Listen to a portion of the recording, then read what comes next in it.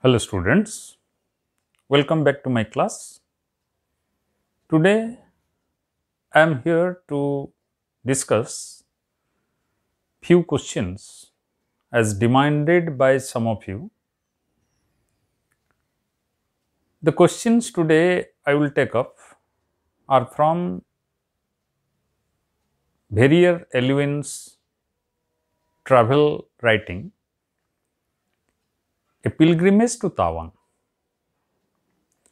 And I will take up two questions which are quite significant from your examination point of view.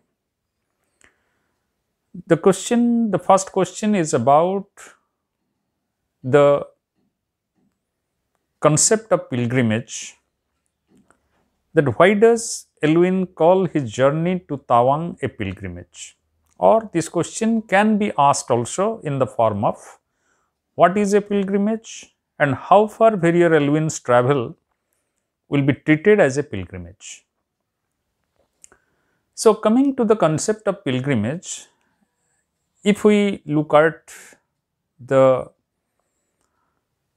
explanation or the definition given by Wikipedia, a pilgrimage is a journey often into an unknown or foreign place where a person goes in search of new or expanded meaning about their self, others, nature, or a higher good through the experience that lead to a personal transformation.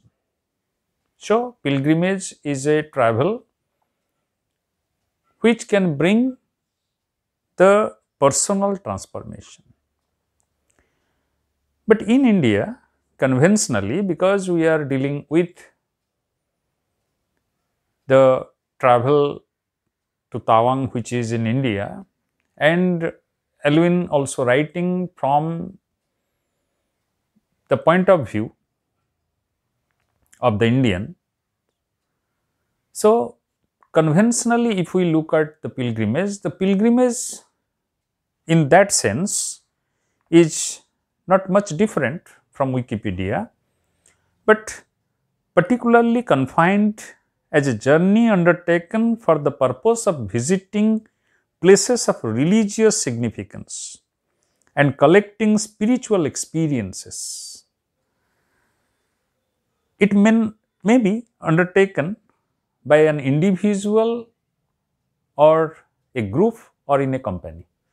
The pilgrimage in general animates the dichotomy between the individual and universal, as well as mundane and spiritual.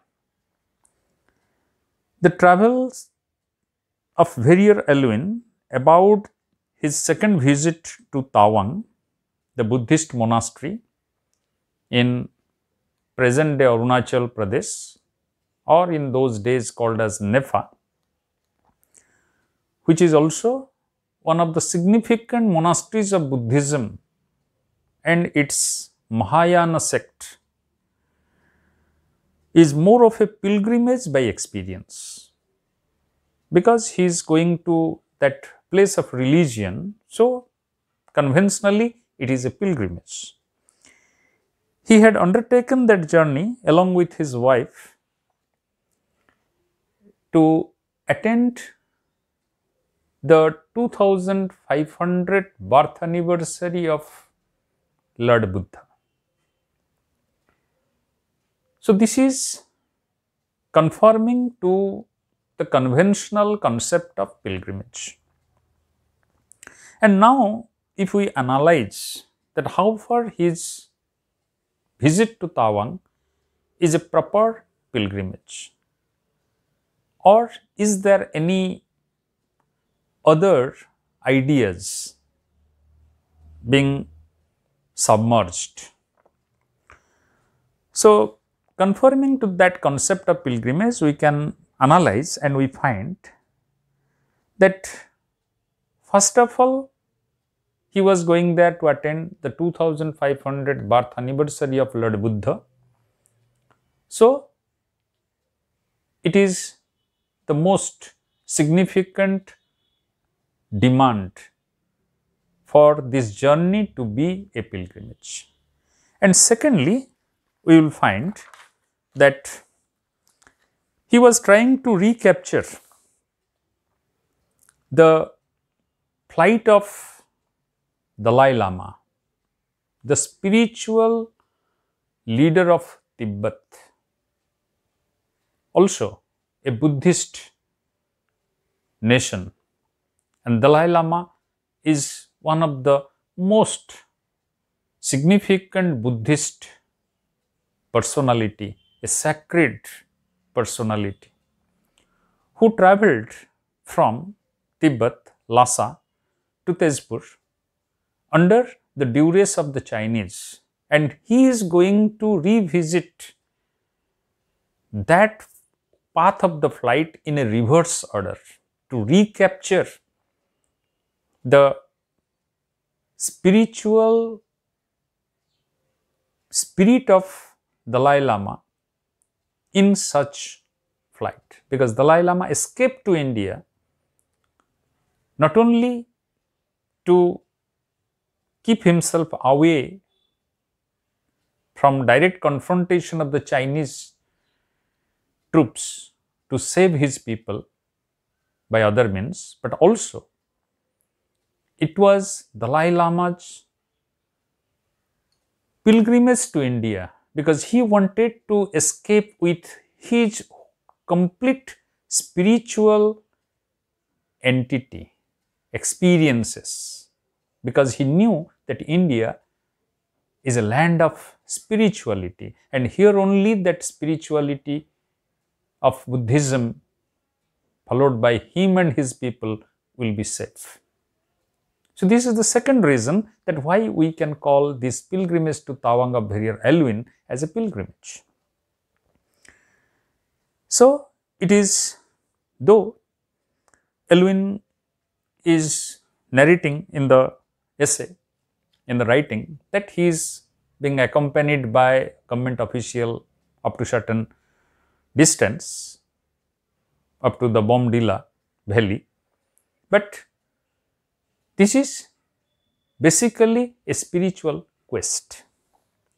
And thirdly, he was mesmerized by the natural beauty of different valleys in Nepal, Bomdila, Sela, which are situated in some 8,000 and 14,000 feet above sea level, with exquisite natural beauty.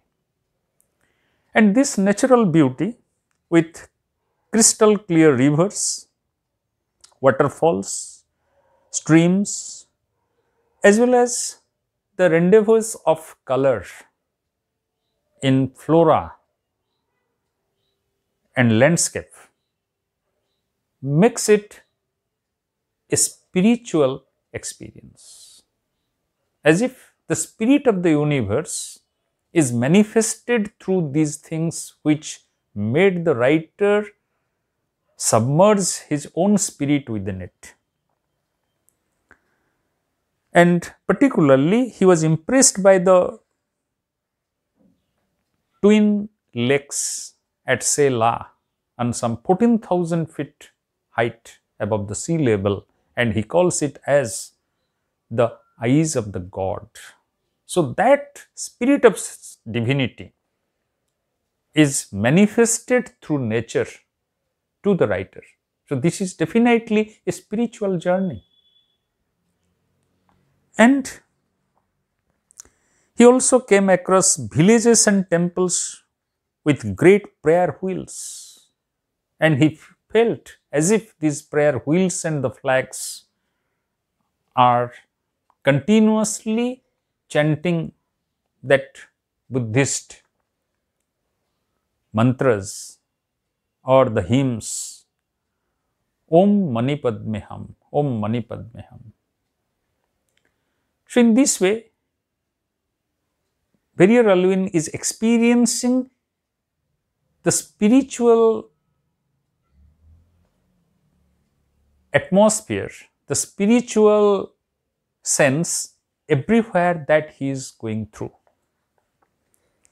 The ambience of nature and religion enthralled the spirit of Elwin beyond his expectation.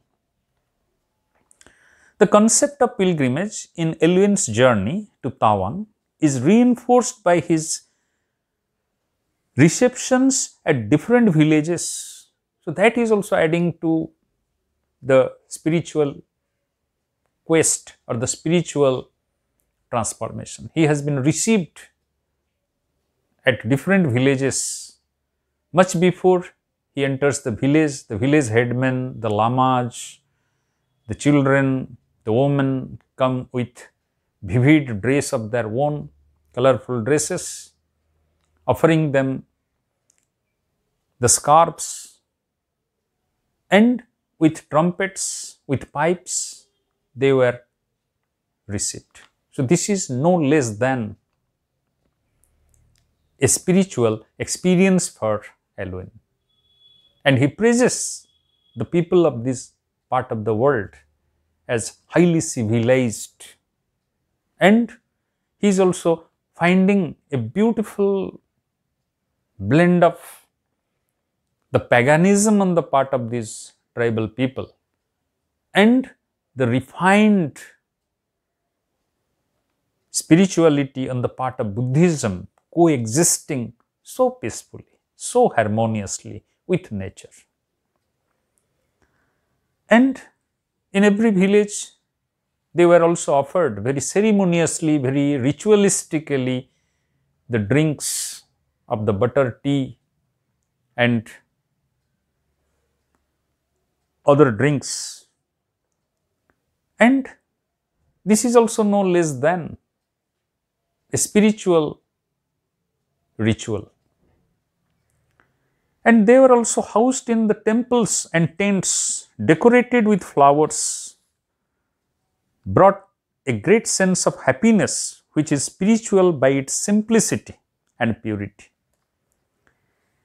And in this context, he is telling that they were stayed in a temple. It was refreshing to be in a really natural religious environment, in a temple where you could put up your camp bed and sleep under the gentle and compassionate gaze of the statues. In Buddhism, religion is not a thing apart from life, it is a part of it. So, in this way, he is accepting that stay in that village under the statues of Buddha as a perfectly religious experience of his life. And he encountered a different world of spirituality within the monastery of Tawang. When he approached the Tawang monastery, he was overwhelmed with its spiritual dignity, with its spiritual uniqueness within the nature. And he is singularly impressed by the abbot, the priests, and each and every part of this monastery. His senses and spirit were humbled by the majesty and grace of prayer halls, rituals, the sacred books, and the huge teapots in the kitchen. Categorically, he describes the abbot of Tawang as a real saint and the Getompas as the real books he had ever came across. Elwin's journey discovers a perfect blending between the paganism of the Mompaj and the refinement of Buddhism. It also discovers the singular civilized culture of the Mompaj that humbled his ego of coming from a civilized West. Thus, the whole experience brought to him a self-induced humbleness. It brought to him a self-induced humbleness, discipline, and experience of spiritualism in a comprehensive manner. So, it is not only his visit only to Tawang or those 2500 butter lamps or images created out of the butter of Buddha, but everything from his journey on the way to Bomdila, Sela, to Tawang, the processions, every aspect of this journey brought within him a comprehensive transformation. He is transformed, he is touched by the people, the Mompaj, their simple life, their civilized sense of accepting the strangers and their culture, everything impressed him. Therefore, the journey is called as a pilgrimage. The second question, which is also very important, is that of examine Verrier Elwin's A Pilgrimage to Tawang as a travel literature, or what is a travelogue. How far Elwin's A Pilgrimage to Tawang will be accepted as a travel elaborate.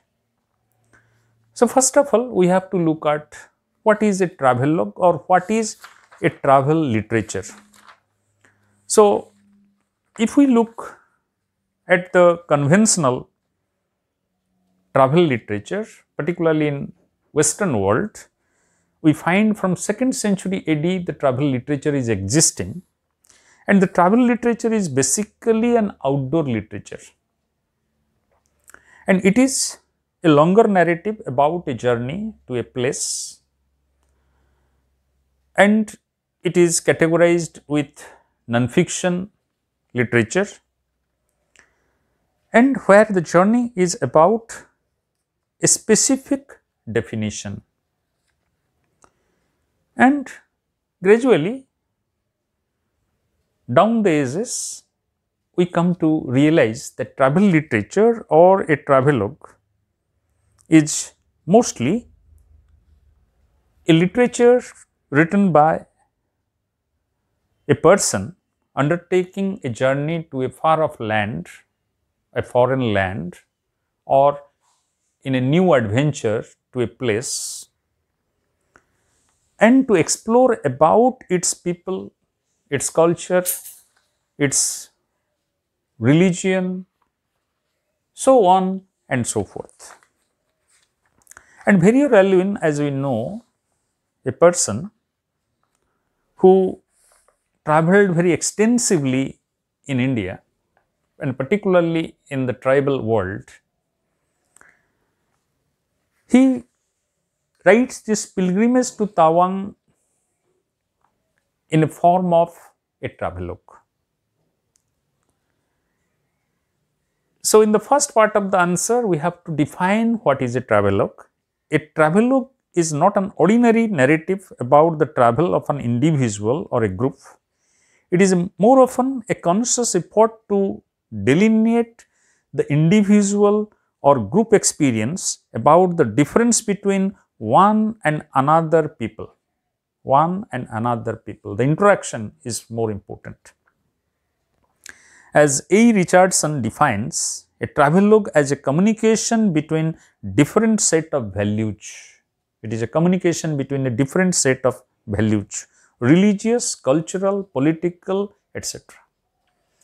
It often takes place through the narrative of a particular individual who has gone beyond the physical or geographical aspect of a new place and its people. From this point of view, if we consider Verrier Elwin's A Pilgrimage to Tawang, it comes out with a great success. It is more than an anthropological journey into the remote tribal part of Northeast. And Elwin, in the present essay, records His second visit to Tawang on the occasion of the 2500th birth anniversary of Lord Buddha, which was an official visit, but he is taking his wife Lila along with him. But in the beginning, he refers to the early visit on his part in retracing the flights of Dalai Lama from Tibet to Dharamsala. He also differentiates between the two journeys by their route, accessibility and urgency. In the body of the essay, it is a languid narrative about various river valleys and hills that he came across.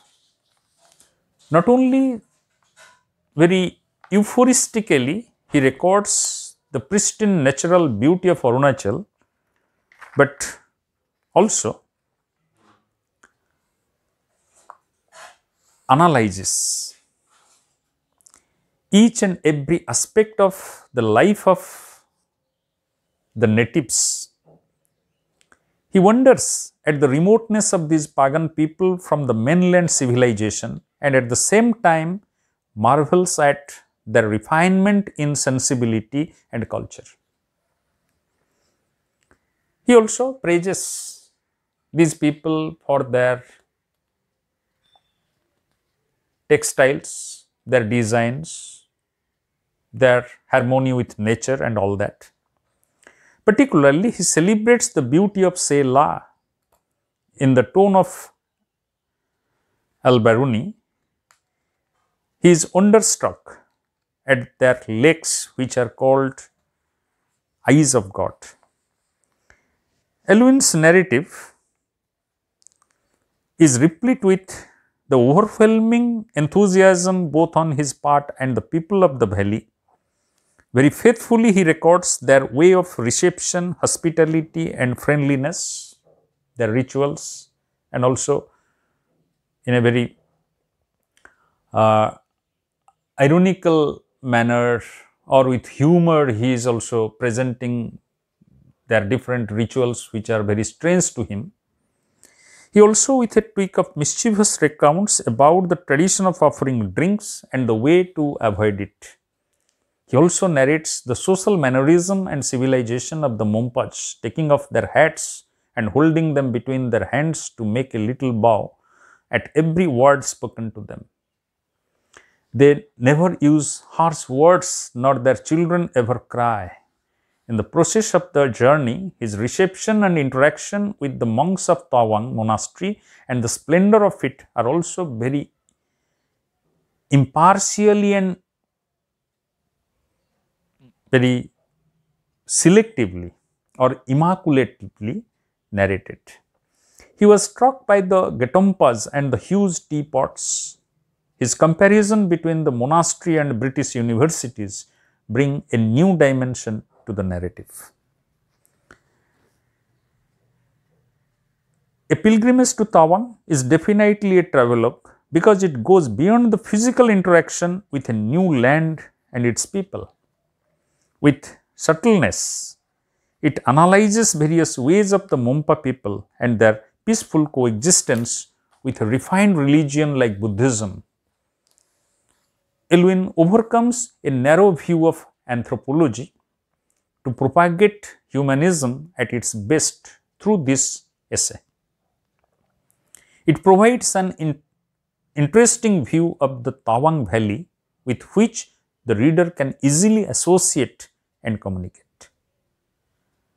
So, this essay is not only giving us the geographical information about Tawang's position and its strategic significance for India, its climate, its flora, its tribes, their life, everything is discussed in every detail. And he places Tawang historically, giving us brief but important historical background of the region as well. So, in this way, it is definitely a travelogue. So, in this way, we can answer to those questions, and there can be, you can add to these answers. Elwin as a writer, prose writer, he writes very simple prose, but at the same time, he uses lots of comparisons, humor, and irony sometimes. But most of all, in his writing, there is a sense of friendliness, there is a sense of sharing that is very invaluable. I hope you will be definitely benefited by this discussion. Thank you.